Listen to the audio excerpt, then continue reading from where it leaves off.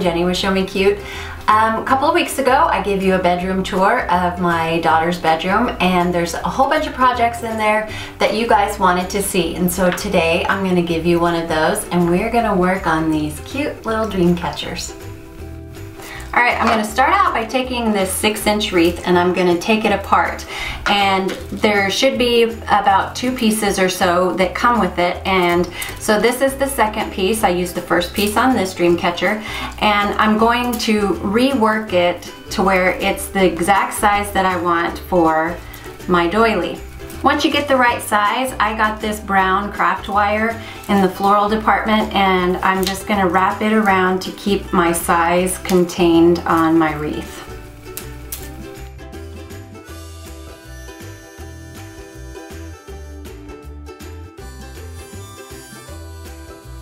Next, you just need a needle and thread, and I'm just using a neutral color, and I'm just going to sew the doily right around the wreath, and you want to make sure and pull it snug.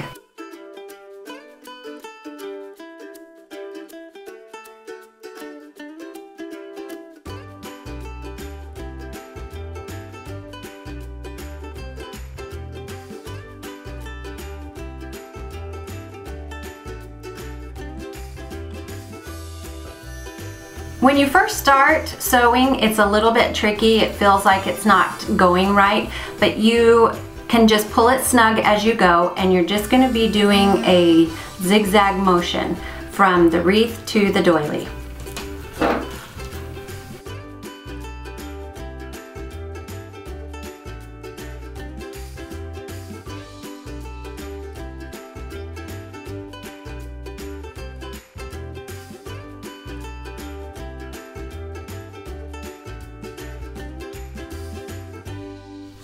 After you've stitched all the way around, you can see that it's loose like this. So now what I'm going to do is just go through and pull the string until it's all nice and snug, and then tie it off.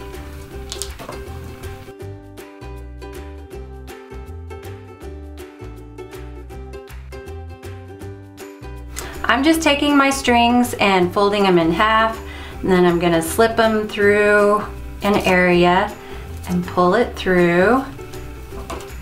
Just like so. And then you just keep adding until you think you have enough on there.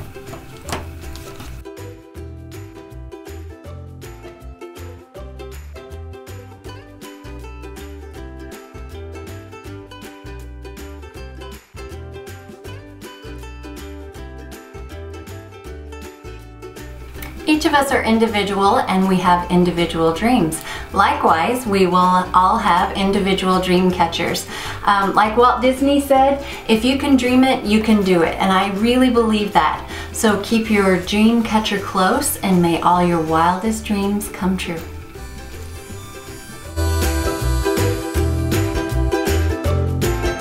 We will all have different dream catchers, and just like Walt Disney said, if you can dream it, you can do it, and I really believe that. So make your dreams come true. I cannot speak today.